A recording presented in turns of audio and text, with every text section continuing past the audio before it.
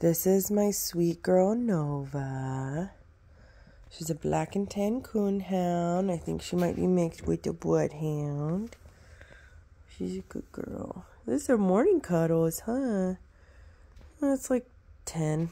But hi, Nova. Hers is 5. She just turned 5 years old. Hers got sad eyes. Hound dog life, sad eyes. They're super fun. Hers has big ears. Oh, mommy plays with your big ears. She's so sweet. This girl, what can I say about Nova? Yeah, she loves her cuddles. This is definitely a normal position. She likes to cuddle in. She sees me laying here, usually with my knees off to one side.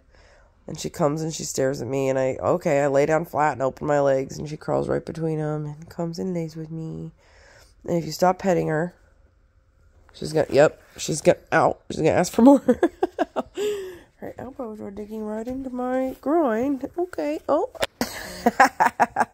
That was her fault, not mine. Oh, what a lady. Hers cross her paws.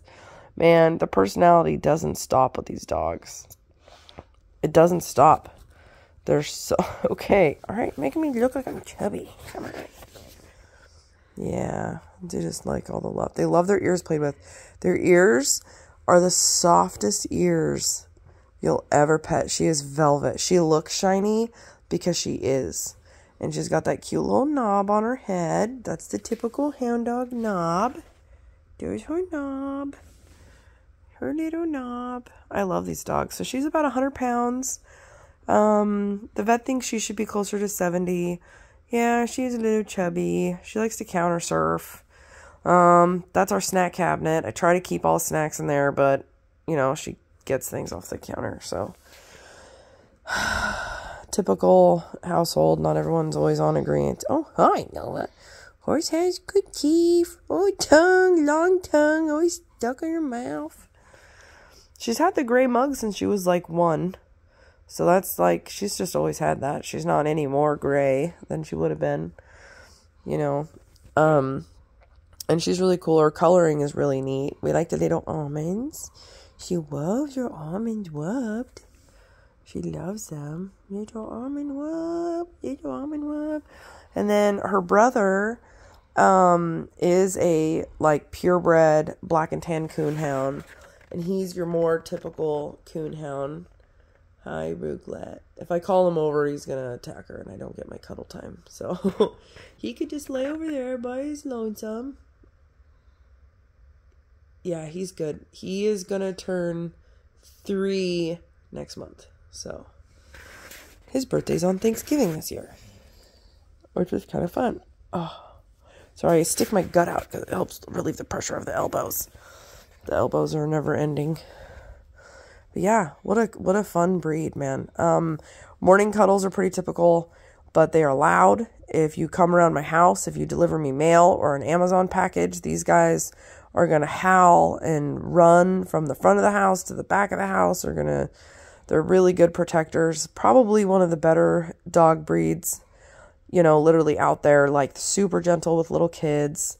Very cuddly and affectionate. I mean, it's really cool. Like, she's a 100-pound dog, and she just wants to lay on your body. So they have a very like large presence, you know, in your house. It's pretty neat. She slobbers a lot. You can see her jowls. There's evidence of it all over the house. We call them slingers. You clean them up, but I just happen to know of that one right there. Health-wise, they both definitely have, like, their own little health issues. We've been to the vet a fair amount of times. Nothing really crazy, mostly just allergies for both of them. She just had a staph infection, so that was $600. Just to give her medicine, we'll give you a facelift. No facelift. Yeah, she's a good girl. I would say the downfall of the black and tan coonhounds, would be their recall. Ruger actually has a much better recall than Nova does. Oh, you're tired, Moog? You're tired, Mooger? Yeah, this girl just does her own fucking thing. She's her own boss. wipe the drool off my hand. Wipe the drool off my hand. And she loves to be groomed. She loves to be groomed. She'll let you groom her. Get her right here. Okay. Yeah, the recall, man, it sucks. I go camping a lot, and it's a hard deal because I can't let him out of my Jeep. And lots of people like to be like, oh, we're stopped. And I have to make sure everyone is well aware, like, you can't let my dogs out, man. They'll catch a scent and they'll be gone. And even though they're super domesticated and they're not working breed, they're not working dogs, it's in their breed to just run and find things and chase them. So we don't have any problem with squirrels in our backyard. These guys will take care of it. But yeah, so I'd say that's, moments like that is when I'm like, oh, I should have got a lab. Shouldn't have got a bloodhound or a coonhound. It's kind of hard, as far as that goes. But man, it's like protection. Absolutely no one can come near this house. And this girl has a tough bark. I touched one time I came home and I put my key. So she barked at me. Super, super tough girl. Like super, super tough. You'd think there was the most aggressive Rottweiler just sitting on the other side of that door. And when my keys entered the keyhole, she actually fucking jumped on the door and pushed the door back, super aggressive. And so I finished unlocking it. Like it was just me touching the door and she jumped on the door. And I started talking to her, and she went from that really deep, aggressive bark to squeak, squeak, squeak, all excited for mommy. So yeah, man, it's a great protector dog, super cuddly. It's not just me, it's everybody. So she's not just like a one owner type dog. She's definitely a pack animal. She shows love to everybody. Super gentle with little kids. So families, the dog, I've seen her cuddled up on the kitchen floor with a 2-year-old cuddled inside of her, like little spoon style. So it's like, these dogs are great as far as that goes. The recall, that's the thing. Yeah. And they're fun. She doesn't fetch. She's not into toys or squeakies. That's her own personality, though. That's not a typical thing. She has a genetic disorder where she had a false pregnancy. And she grew boobs. She thought she was pregnant. She had all the hormones. Her body told her everything that she was pregnant. She wasn't. And that's just a genetic disorder that she goes through. Not a very rare disorder, though.